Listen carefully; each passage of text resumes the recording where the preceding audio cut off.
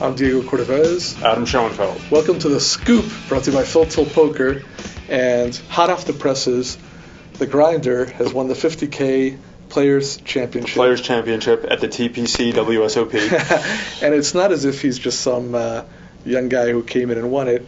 He's won many tournaments. This is his almost third, $9 million in career winnings. His third separate seven-figure score. And he was Card Player of the Year in 2006. Kind of quiet for a couple of years, but he came back with a big splash. And we're going to talk to him about that, about poker in general, and about owning a bus. That's awesome. So you're coming right off the $50,000 Players event. And I've always thought of you as a no-limit player, but this is all the games. And you do have a background playing all the games, right? Oh yeah, I play these games more than I play No Limit. I mean, I'm a better mixed game player than a No Limit player. That's a secret, though.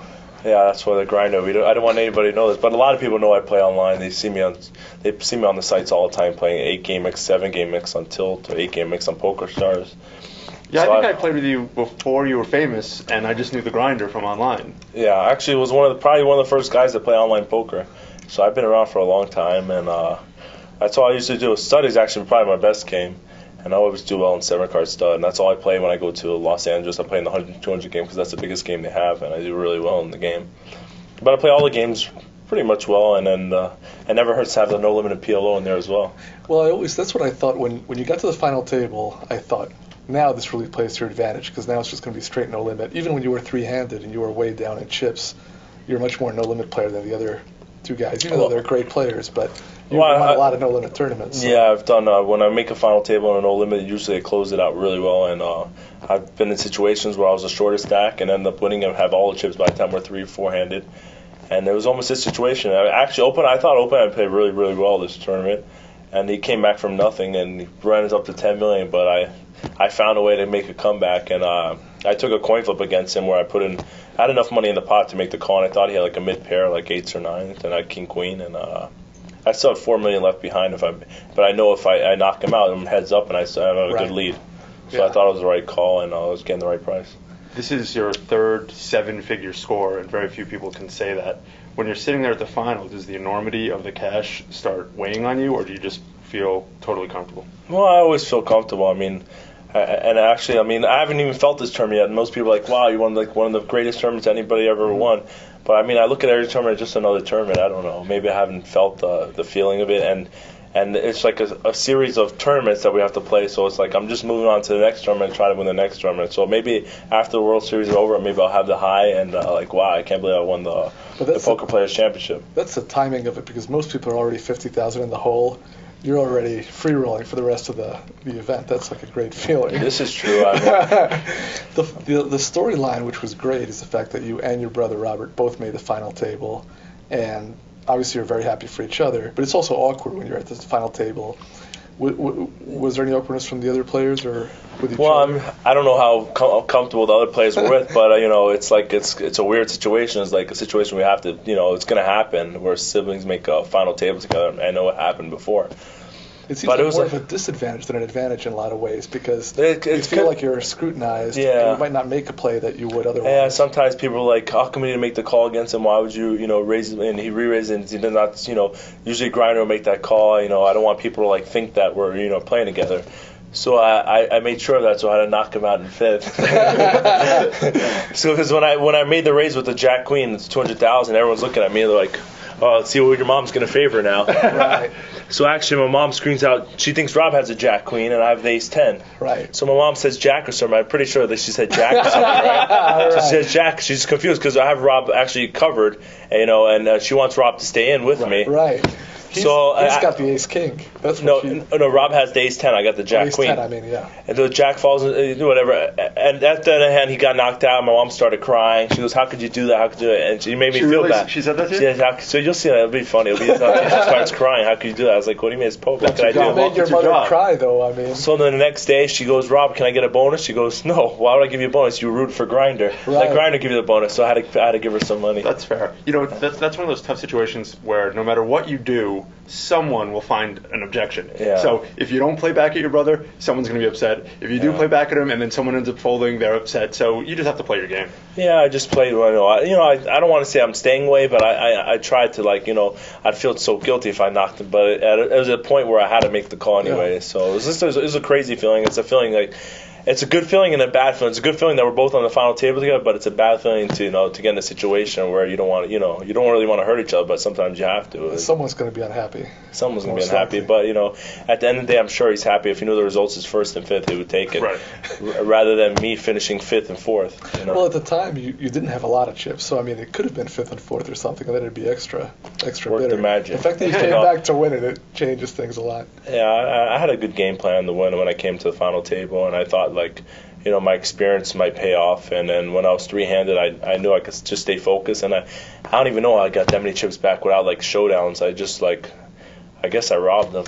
I was following it online, which in some ways you really assess what's going on even more objectively, because every hand you see, Michael Mizrachi raises, takes the blinds, and it really becomes apparent that you were the most active of the final three. Oh yeah, it felt like I was a triplet. I was the shortest stack, and I was still the most active.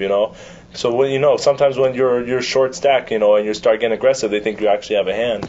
So you get away with a lot of stuff, and like, no, he's not going to make a play with a short stack, and he doesn't want to finish in third. So I took advantage of the situation. And I used that against him, and I guess it worked out well. And then when I started building chips, I started making some plays, and before all three of us had the same right. stack, and then I started real showdowns. Yeah, and then I started picking up chips, then I got in the hand. Then David Open started, plummeting down a little bit of stack, and then I took a coin flip with him. And I would end up being right, So now that you won the $1.6 million, you're going to buy a bus? No, it's actually one of my bad decisions I made in my life. Really? No, it was a good experience, but actually, and it was a funny story. When I got the bus, the first day, I was like, "Don't you need a license?" It's like, "No, just a regular driver's license." I was like, "Well, really?" And then the first day, I'd come around the Commerce Casino, I scratched the whole bus up around the stop sign. I was like, and then I was driving up mountains, and before you know it, I thought I would travel it everywhere. I just use it up the north and south coast of California. Then I had somebody actually ship it to Nevada, and I just couldn't do the toilet stuff, start do the cleaning. I was like, forget this, and I had stored in outdoor resorts, and it was costing me like $1,100 a month, and I lost and depreciated a lot, and I lost like maybe $30,000-$40,000. I thought that was one of my bad investments I made. Was that something you did impulsively after you had a 7-figure score? Or? Yeah, it's just something like, when you're that young. I mean, I was 24, 25 years old. It's like, wow, look how much money I just won. I mean, I have to spend something. I have to go buy something I would always wanted. Something really big. Something really, really big and costly. For people that don't know, I mean, I didn't even realize till I saw a picture that it's not like, I thought it was just like an RV, but I mean, it was like a bus, it was like a rock and roll tour bus. It was like a tour bus. It was very big. I actually had it. I used to have it in like Bay 101 whenever I parked in the Bay 101 parking lot. I was sleeping in the middle of the parking lot. Yeah, so it was pretty cool, and I had fun with it for the first 6-7 months, and that was it. I mean, I remember reading somewhere you said that it was wonderful because you have your family traveling with you. I mean, one of the things about poker, obviously, is you're traveling around. It's not that practical. You've got kids and brothers and parents, and I mean, it's kind of fun to have them around. It's just the maintenance aspect, I guess, that wears you down. I just couldn't deal with it anymore, so I had to move on and just get rid of it and just deal with a car and the hotel rooms. That's a lot easier. It's funny that everyone remembers that, but it's probably not that big a chapter in your life. But it was only like a 6 months. When you first hit the scene, it was like, you were the guy with the bus. Yeah, and then sometimes people ask if I still have the bus. I'm like, that's way gone. You were the only guy under 80 who has like a RV. Yeah.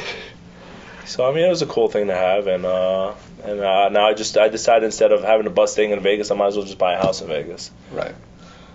More practical. Yeah, I wish I didn't buy it because everything went all the real estate went way under. You've had enormous success, especially in the WPT. Some huge years there, and you were Card Player of the Year. In the World Series, you'd had some lean years, and you hadn't won a bracelet, even though you've won a bunch of WPT tournaments.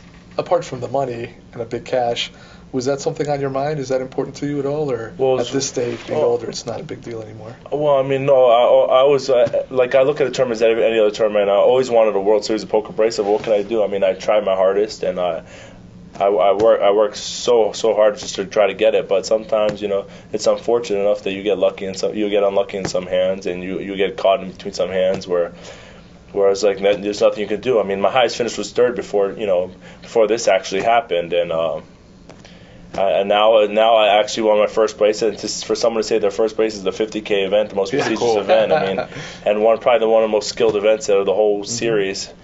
And it's just a great feeling to have. And now I'm on the Chip Reese Trophy, and that's Sting for life, and that's a pretty cool thing. And I feel like I won the Stanley Cup. Yeah, it's awesome. It's a great feeling. If you look at the list, I was looking today at the list of all-time tournament money winners, and basically, if you look down, you're like the first guy who hadn't won the main event of the World Series of Poker or the World Poker Tour Championship. So you've amassed... Just Daniel and Michael are the two who haven't won the... Right, there's very few, and you're way up there now. You have like almost $9 million in earnings. So I guess I'm consistent, huh? Yeah, I've done well. I mean, but I've taken a lot of time off, like with the past few years because of the family. Like this past 4 and 5 months, I've been in Miami playing some private games, PLO and big PLO and no limit games, and I decided to just take my time off and save everything I got for the World Series because I know I'm going to play anywhere from 30 to 40 events. So I know I'm going to have to get my mind working, and I'm going to have to work real hard when I get over here, and there's not going to be much sleep. I just go to sleep for 5-6 hours and go to work the next day. 5 6 go to sleep. I mean, I'm just trying to stay on the same schedule, and I know it's going to take a lot out of me. And these two tournaments, the stud and the Poker Players Championship, took a lot out of me, and I actually was starting to fall asleep on the tables the last 4 days. I was going to ask you, right after the Poker Players Championship, you're in the stud and you go super deep. Were you mentally exhausted? Were you elated? Well, first, I thought, because I had to do the national anthem, so I thought they wanted me at 11 o'clock. So actually, I didn't even get any sleep. I got like 2 hours sleep.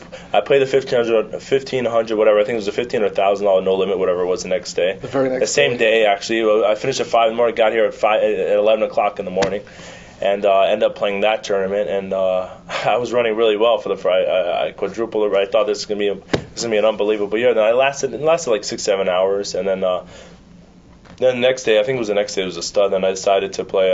I knew I was going to do pretty well, and I was looking forward to the stud event. I always look forward to playing the championship stud event. That's like the event I always wanted to play, is the stud high event. I would have skipped that 1,500 no limit or whatever right after winning the 50K. It'd be pretty hard to bear down. It never hurts to make another 600-700,000. No. Very tough though to regroup mentally, I think. Yeah, now like these small tournaments, I want to play them, but then I look at these 5 p.m. tournaments. It's like I have to play these 5 p.m. So I want to give my chips away at 5. Actually, I can't miss these stud high low or stud high championships. I just can't play well in these small events. So I was going to say that you're probably going to play all the 5 p.m.s.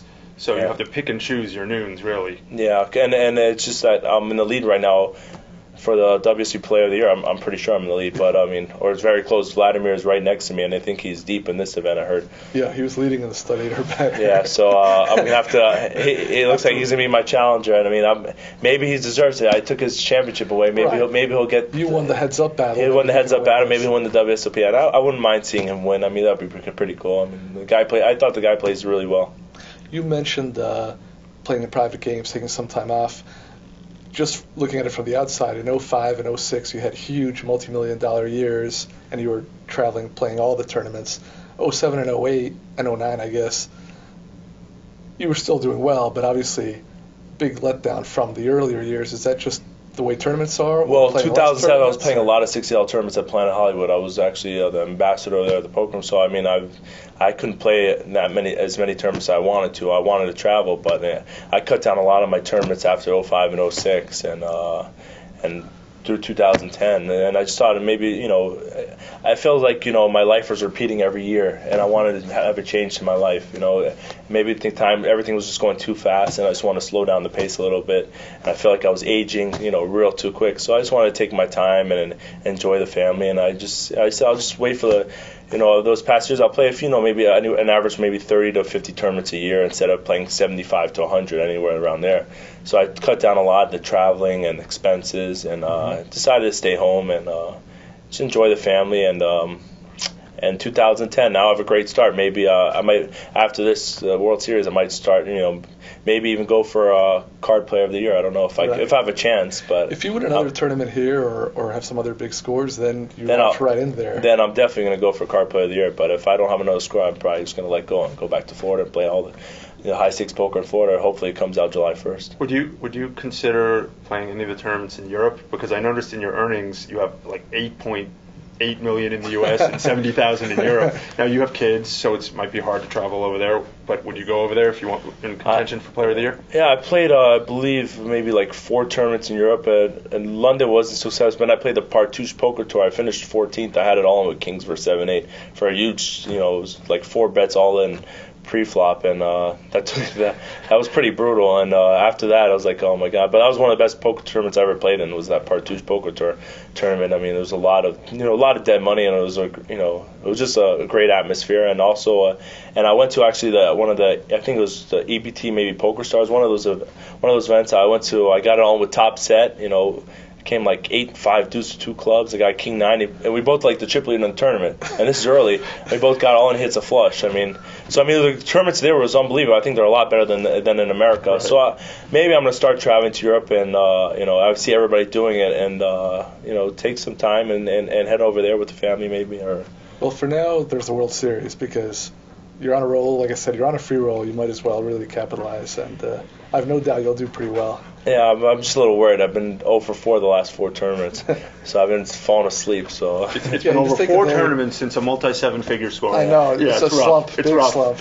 Well, and last year was brutal. I mean, I would say I played like 30 events, and I got deep, and I just like bubbled so many tournaments. I didn't even catch. The only thing I won last year was actually the horse satellite. Would have played 1 spot, so I won the horse satellite last year. Right. So I decided to take the Lammers and use it for other tournaments. Right. So people don't realize, I saw something where, I don't know if it was last year or the year before, you played 27 World Series tournaments with 2 cashes, and you're an excellent player, but that's tournament poker has tournaments. swings. The year before I had 7 cash in the World Series. I had the most cash in the World Series. And I mean, it's a roller coaster ride. And, when you're in your high, when you're going well, everything goes well. When you're down under, everything just stays that way. I mean, this poker is. Now things are going well. So there's a new champion every day. I look forward to more cashes and I think you might come up with year. another bracelet. Yeah, especially you're confident, you're playing well. Just take a day of rest and then win some No rest more. when it comes to the World Series. All No such thing as rest. Right. Well, given how much you're playing, thanks for coming by, spending time with us. No problem. And good luck to you in all these events. Thanks a lot, guys. Thanks for joining us on The Scoop, brought to you by Full Tilt Poker, right to The Scoop at cardplayer.com.